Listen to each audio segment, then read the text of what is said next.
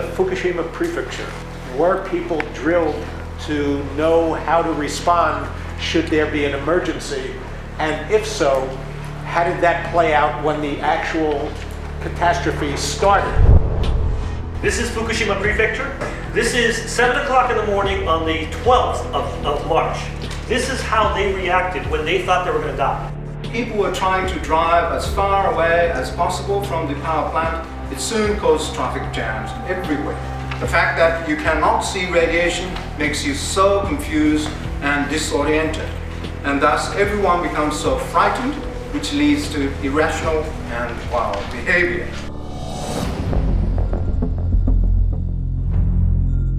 We have the largest number of people around a nuclear plant anywhere in the world, right here. MSNBC found that Indian Point was the reactor in the United States most likely to suffer core failure as a result of an earthquake.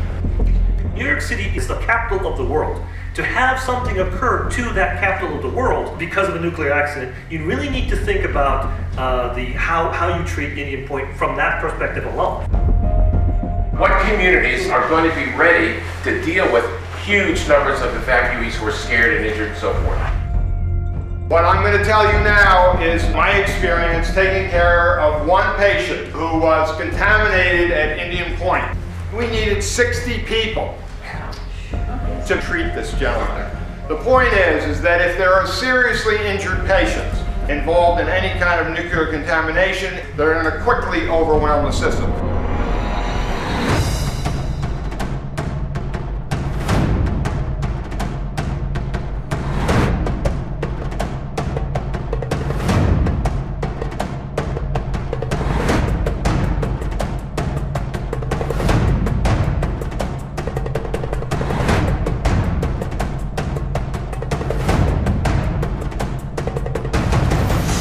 We have to get 12 million people water and food.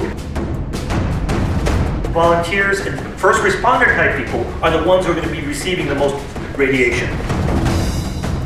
How can we keep the system from breaking down when emergency services aren't able to respond to us?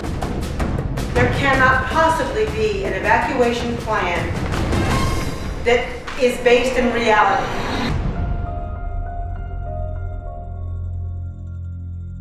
You're one of the first groups that's going to hear from people who have gone through a situation that nobody else has ever gone through.